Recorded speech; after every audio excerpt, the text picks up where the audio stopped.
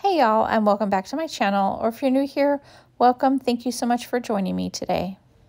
We are working on this anti-social butterfly tumbler today, so let's get started. I am working on a 20-ounce straight tumbler from the tumbler supply store. Today I decided to break out of my shell a little bit and work with a template. I haven't really worked with them in the past, so we are just going full force for it today. The pattern template is from Diamonds and Dust, as well as this beautiful butterfly pattern vinyl. When I was scrolling through her templates, I picked this one because I felt like it had the best design for my vision of this tumbler. So I took the pattern vinyl, cut out the template. I sized it to make sure it was specific to the tumbler that I have, and I cut it out of the pattern vinyl. And then I laid the transfer tape on the top, and then I trimmed it to be exactly the size of the pattern. I hope that makes sense. Once I had that all trimmed up, I took it to my tumbler and wanted to make sure it actually lined up, that I actually measured correctly, and it was going to line up perfectly. Because with templates, if you're off a little bit, it will most likely show. Sometimes you can fix it, but it's better to be safe than sorry. So once I saw that it was going to be lined up perfectly, I didn't want it to move, so I put a little painter's tape on there to hold it in place, and then we're going to apply the wrap just like the hinge method on a full vinyl wrap. So I just cut about an inch or so off of the backing, and then I'm going to, one more time before I wrap it, make sure that I didn't move it at all, and it will still line up exactly how I needed it to line up. So it looks good. It looks like it's perfectly lined up again. So then we're just going to apply the vinyl in the hinge method very slowly. So here I am, still double checking because I was so nervous that I was not going to get this right, and for some reason it would not line up in the end. But we moved forward. So I just slowly pushed the vinyl and the transfer tape. I was going to use my squeegee, but I don't have a felt edge squeegee. So I just used my hand and just slowly went back and forth, just trying not to get any bubbles or wrinkles as I did so. Once I got close to the end, I cut off most of that backing, and then what we're going to do is peel off the transfer tape from the start of the template, just because you don't want to overlap over the blue painter's tape or the transfer tape. So peel that off, and then just make sure you are very careful not to peel up the actual vinyl, and then you're going to lay down the rest of the template.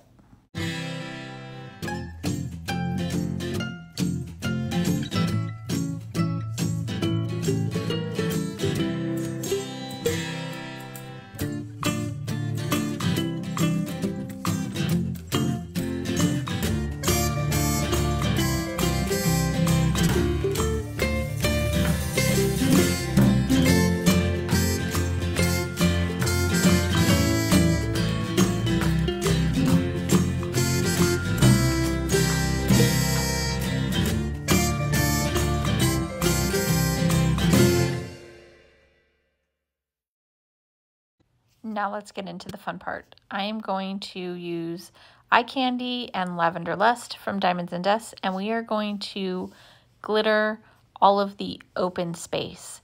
So first comes the tedious part, and taping off all of the vinyl because we don't want to get any paint or glitter on it. So because it's kind of an odd shape, it's not just straight lines, they're kind of curved. I just took my painter's tape and put it on sections and then ripped it to just fill that curve and tape off all of this pattern vinyl.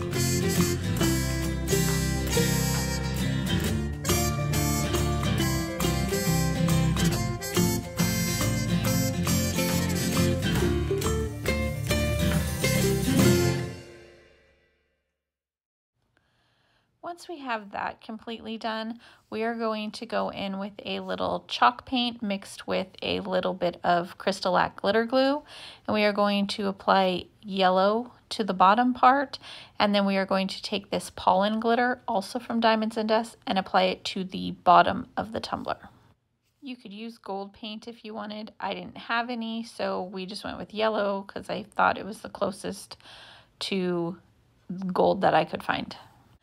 Make sure you just give that a really good coverage, and I even stood it up in the pile of glitter just to help squish that glitter on and give it just a really good coverage on the bottom.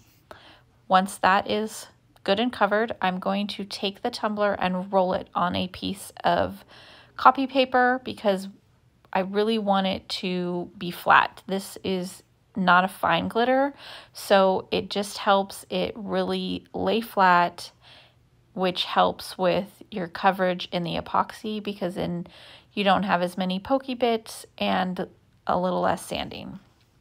So then once I did that, I wanted the two colored glitters to be more of an ombre, so we went in with more chalk paint mixed with Crystal-Lac glitter glue, and I just painted the minty color on the bottom portion and the lavender color on the top portion. My paintbrushes were a little old, so they were leaving too many lines and streaks for me, for my liking. So I just went back in and kind of dabbed it so that hopefully it wouldn't show any lines under the glitter. And then I just went in to do an ombre, which for me, I just start light, start further away from the tumbler, and tilt the tumbler in the direction that you want those colors to blend into the next color, and just go back and forth until you have the coverage that you like.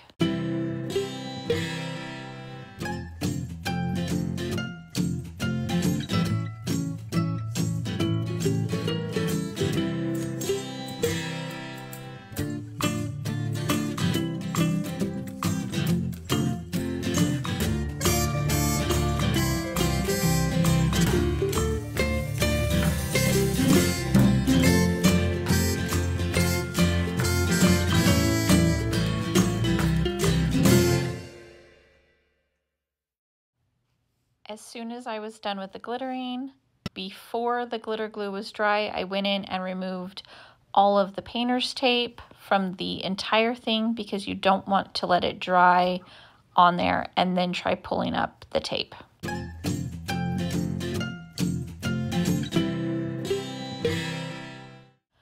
Then once the glitter glue is dry, I let it sit for at least a few hours. I go in with 2 coats of Rust-Oleum's clear glossy spray paint. Then it got 2 coats of epoxy, and then we're on to this next step. Now, I've had these wall stickers from Dollar Tree for probably at least a year. I bought them, I thought they would be cool on a cup, and then just was never inspired until I ordered this vinyl, because as soon as I saw this vinyl, I knew instantly that I had to use these gold butterflies with it. So in the opening portion where the glitter is, I wanted to just fill it with all of these beautiful butterflies. I took some of the big ones, some of the small ones, and it's okay to overlap it over the edge of the tumbler and into the vinyl. We're going to trim it off, and to me, that way it doesn't look like everything is just floating in the open space. When you're cutting it off, it gives it more of a cohesive pattern, I guess you could say. And then once I had all those butterflies placed, we just trimmed off anything that was hanging over the edge over the top rim. And then also I went in and trimmed off anything that overlapped from the glitter into the pattern vinyl.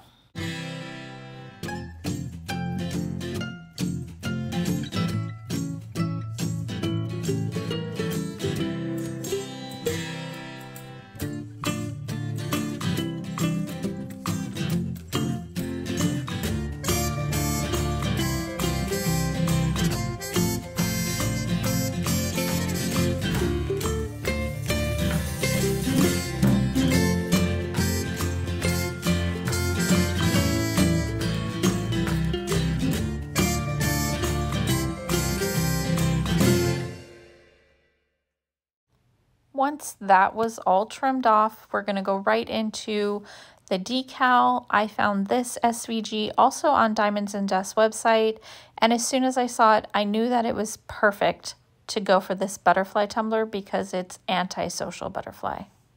I cut it out in a soft lavender color to match, and then the offset I cut in a textured gold metallic. I believe it's from Tech Rep Crafts, and I just get that on Amazon.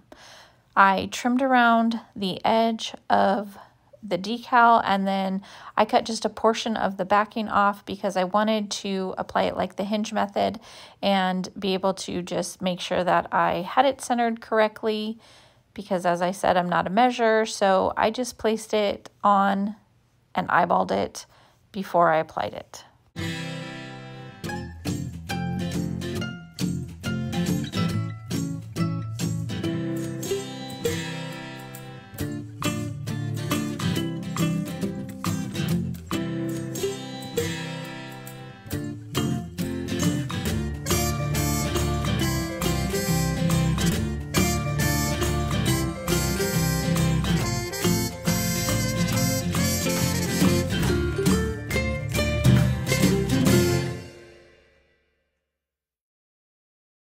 Now we're going to go right into the vinyl striping, and I used the same lavender that I used for the decal, and we are going to line the edges of all of the patterned vinyl. I love glossy vinyl like this because it's kind of stretchy. So since it's not just a straight line, it's kind of curved. I didn't want to cut out the pattern with an offset for these lines. I just cut straight lines, and then it's kind of stretchy, so as you pull on the vinyl, you can kind of manipulate it to move in directions and shapes that you want it to. So I just did that, all the lines with lavender, and then we're going to go in with the same textured gold in the center of all of the lavender lines.